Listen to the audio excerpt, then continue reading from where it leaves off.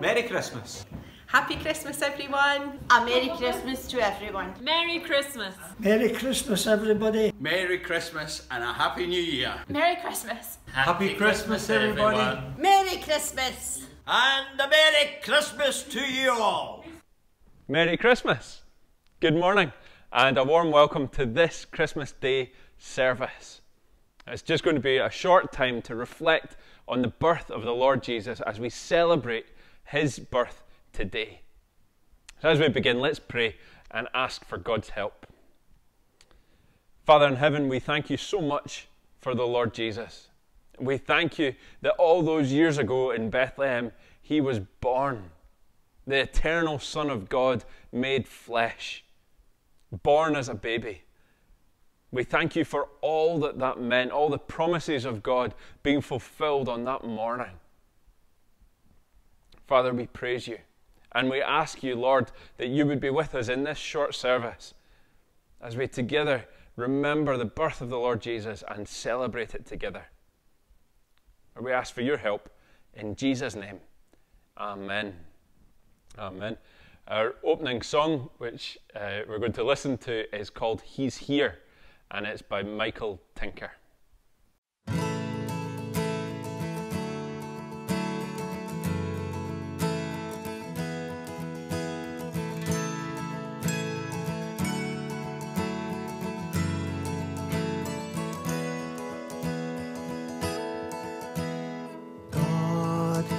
A plan before time began.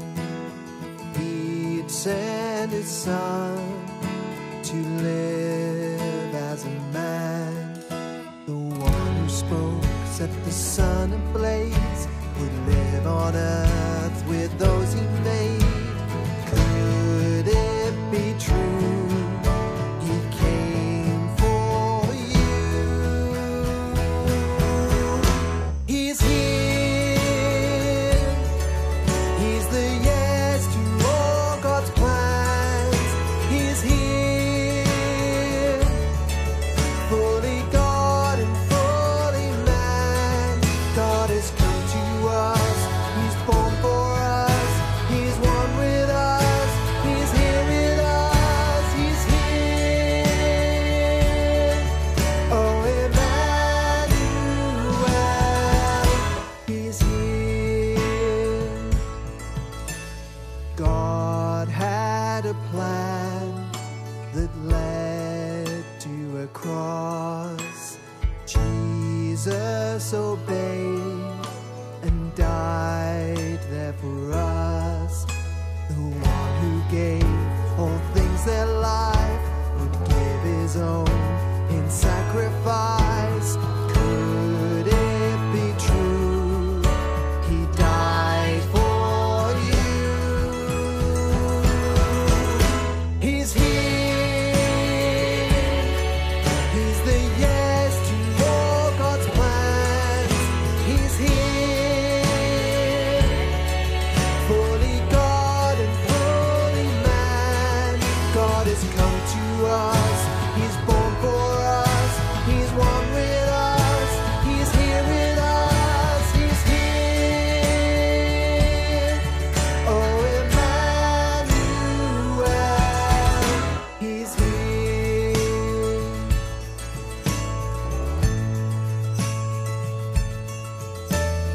God has a plan that Jesus will reign, King over kings and name above names. So every tongue will say Christ is Lord, for he gave his life to win the world. Yes, it is true. He came for you. He's here. He's the yes to all God's plans. He's here. Fully God and fully man. God has come to us. He's born for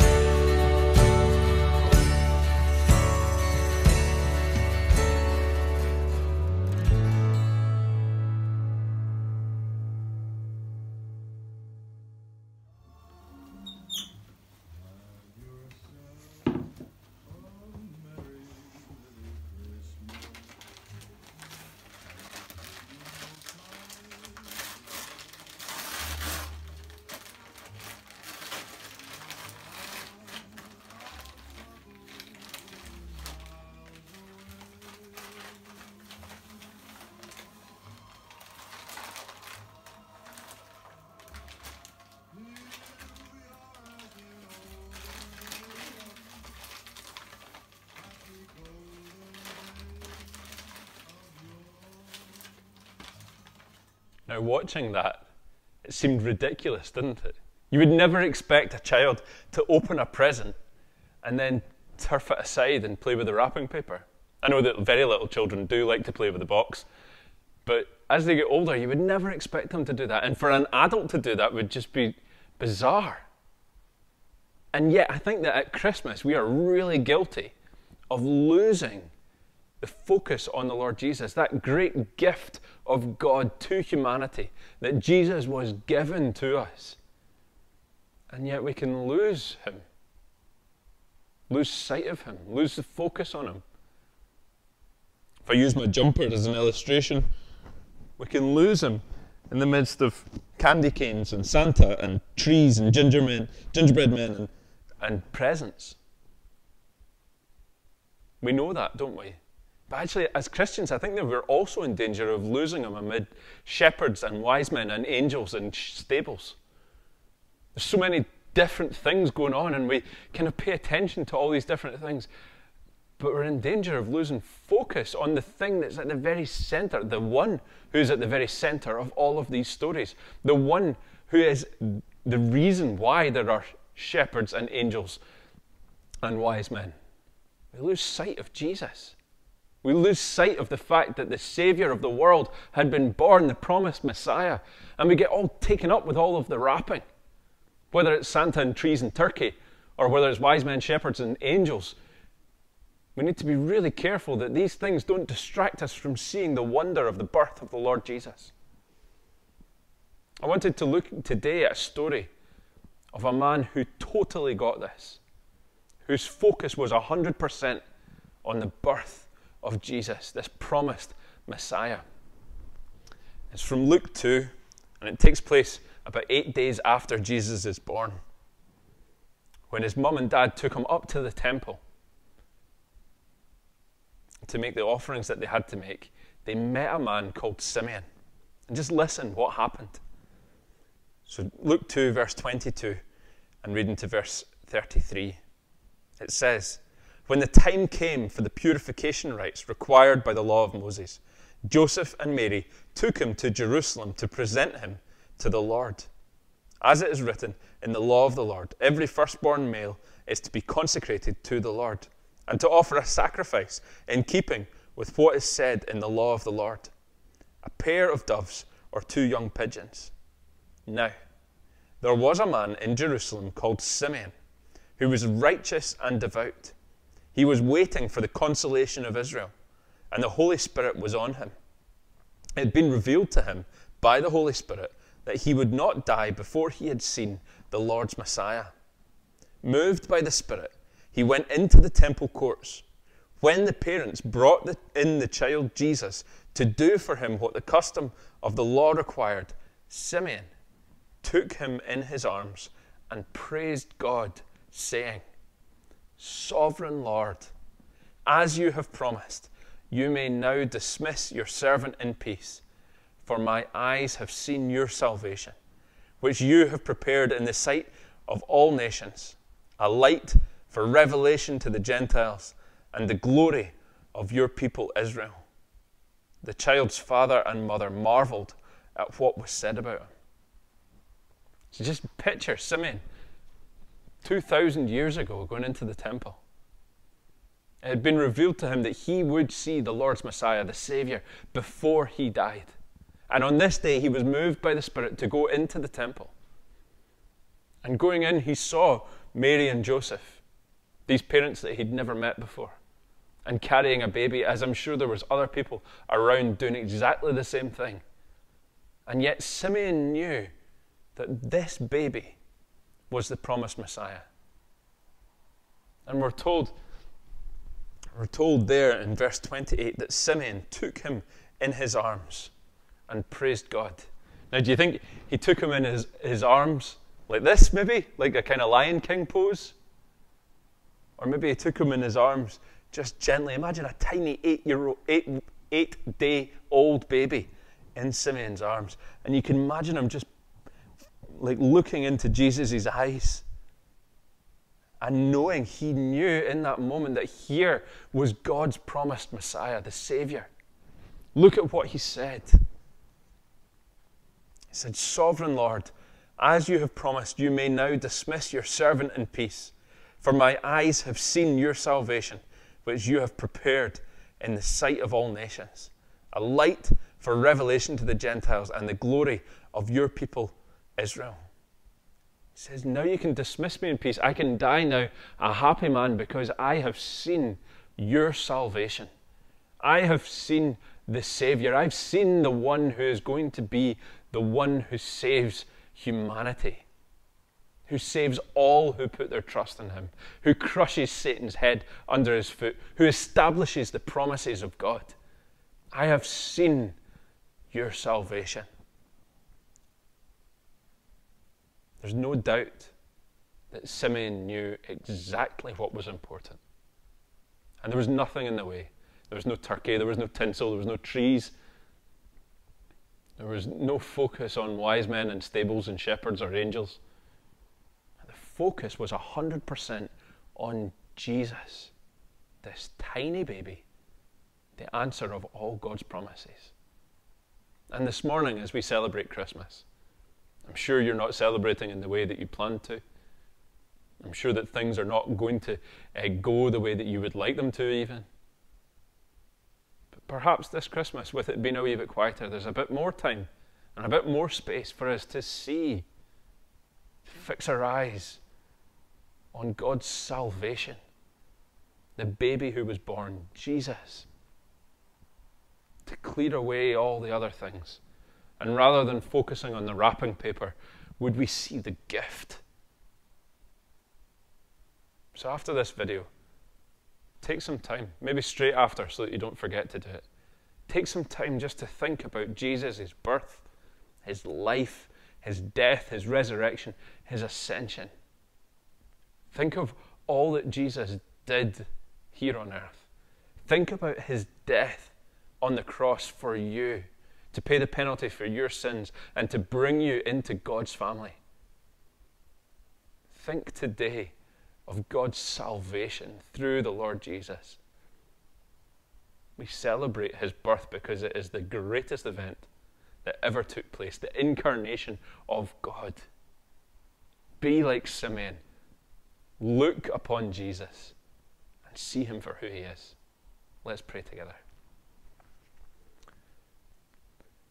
Father in heaven, we thank you so much for the Lord Jesus. We thank you that he was willing to come, that the Son of God became human, was born as a baby. Father, we praise you that he is your salvation, that he came to save us and to restore us into relationship with you, to undo the fall and the curses that comes with our fallenness, and to restore us into relationship with our Creator God. Father, today, help us to clear away all the clutter that would distract us and to focus again on the birth of our Savior, the Lord Jesus. And it's that we celebrate today. And we praise you in Jesus' name. Amen. Amen. And our closing hymn now is going to be, O Come, All You Faithful.